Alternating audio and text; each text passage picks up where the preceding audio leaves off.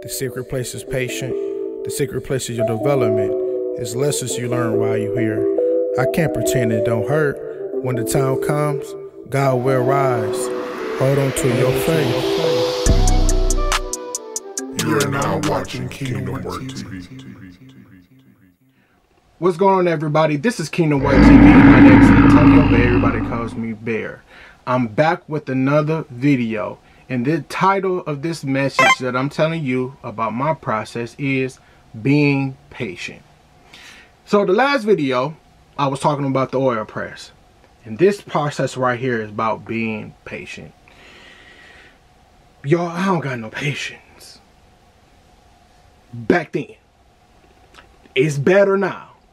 I'm not saying I'm out here like Abraham. But it's better now than it was when it started. And this is what I wrote. My thoughts were, while waiting here, I'm going to praise God for his love, for his commandments, for his statutes.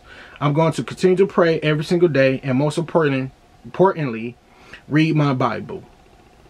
So I began to worship God. Began to get out of that deep dark hole that I was in.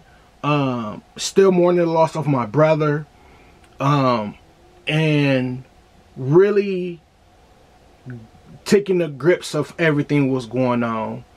In this process, God taught me how to face things head on.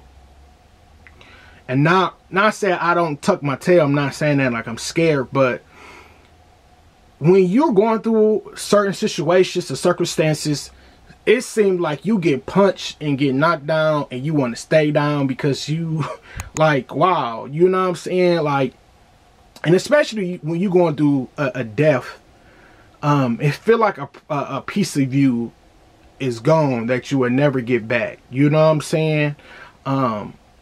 And that hurt me. Even my father said, you don't got to talk to me ever again. And I knew that day, I was like, I'm not going to see that man at all, to the day he deceased, probably, which, that's messed up, but it's all right, and I had learned to handle things a little bit better. In beginning this process is being patient and resting in God.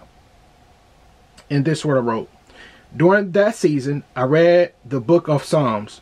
While you been waiting, God been working.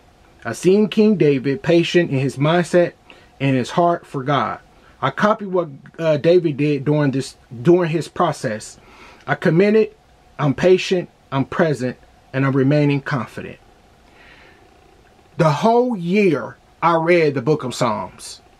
Literally the whole year. That's all I read with the book. That's what the Holy Spirit had me to do. That's what God had me to do, is read the book of Psalms. And I really studied and how David was just more patient and more conscious of things going on around him, and understanding his mistakes, understanding where he understanding what God gave him he lost. And I began to read that and look, it was like a mirror of, man, God done a lot. I made mistakes. I messed up, but I'm holding on to this journey with you. And I gave up. When I started this journey with God, I didn't know it took all of this. I didn't understand. This is new for me.